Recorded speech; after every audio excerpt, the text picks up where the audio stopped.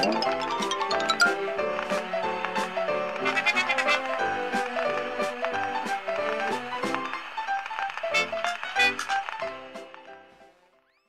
internet land, it's Japanese sex icon Moose here, and I've got something really interesting to show you. We're on board the brand new-ish Jeanneau Merryfisher 695. This is a really groovy enclosed cockpit cruising slash family boat. I'm 6'1", 6'2", depending, and I'm sitting at the helm. I've got this nice sliding window, I've got the sunroof, I've got my two 7-inch displays, my Mercury vessel view and my Lowrance HDS7 Gen 3, my stereo system, and I'm 90% comfortable. I won't lie, I'm not 100%, but I'm a pretty big guy, as you can see. I'm more than impressed with this boat, and I'll tell you why. Firstly, when I first saw these boats, I thought they're a funny French thing, they'll be flimsy, they won't be as intense for the Australian conditions. Well, I've been sorely proven wrong, because it is very strong. The scientific way of building the boat has been approached, as opposed to the slab old heavy construction that we're used to in some of our more domestic builders. I think if you're interested in a boat for Victorian waters in particular, with the enclosed helm, the massive visibility though with the sunroof and these nice pillarless glass windows, have a look at these Jeanneaus. They're a real winner. I think, especially for the price, around 115k with some toys attached to it, on an Australian trailer, legally towable. It's going to be difficult to find a boat that fits all those other features for around the same money. Jason behind the camera is sitting comfortably in this little 2-person slash 3-person slash 4-person dinette, which can be converted into a bed for midgets. It has a fully enclosed helm. It's got a proper electric toilet, a nice small double berth up ahead. Everything is non-slip, nice big sliding window. This particular boat's powered by a 150 horsepower 4-stroke Mercury. It can be powered with just about whatever you want. This engine I find very good though.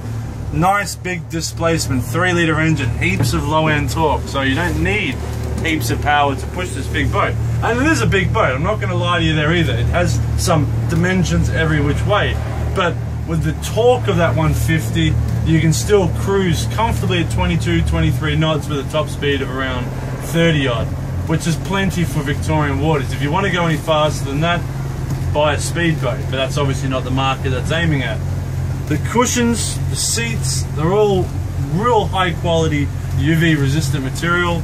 We've got a little Waco refrigerator, we've got a little sink, pressurized water, ample deck space. It's not massive, but it's plenty big enough. Anyone that needs any more than that needs to reevaluate their situation, because I think that's it. Plenty of storage under the floor behind the lazarette, floor storage inside the cabin, floor storage under the seat, quality switches, nice solid stainless and teak steering wheels, twin windscreen wipers, twin, not just one, twin. Everything's really well thought out. There's a few things I'd suggest. I would like to see a more Australian-proofed heavy-duty ground tackle, cleats, that sort of stuff. The winch option is fine for your Med, your Northern European weather. I think I'd like to see some, I suppose, more Australian design taken into the winching for drum winches, for example. Other than that, it's very hard to floor. The swim platforms are huge on these things. They're not full beam, they're more bow stern orientated, but that's all you need. Nice, big, clear, standing platforms for getting on and getting off. I'm interested in getting into diving. I know it sounds pretty crazy, but I would like to get into diving. And interestingly enough, I would see this as a good dive platform. You've got heaps of room to get on and off. A nice enclosed area for the person manning the boat while you're underwater. Heaps of room for your gear, and at the end of the day, you get a comfortable cruise home. You're not out in one of those big open dive boats like a Swiftcraft Dominator or a V19 or something. It's certainly a thinking man's boat. It's not going to be the first option on a lot of people's lists, but I think anyone who spends a few minutes reading the facts, talking to the guys down here at Jeanneau and 38 South, I think it's easily convincible. Anyway, that's a real quick look at this Jeanneau Merryfisher 695. For more information, just go into your favorite search engine, which is more than likely going to be Google. Punch in Merryfisher 695, that's the word. or you can get in contact with Jason down at 38 South. His contacts are just below. Or if you get really lost, send me an email and I'll forward you the proper contacts. Thanks very much for watching. Stay safe in the water and we'll see you later. This is nice, Jason.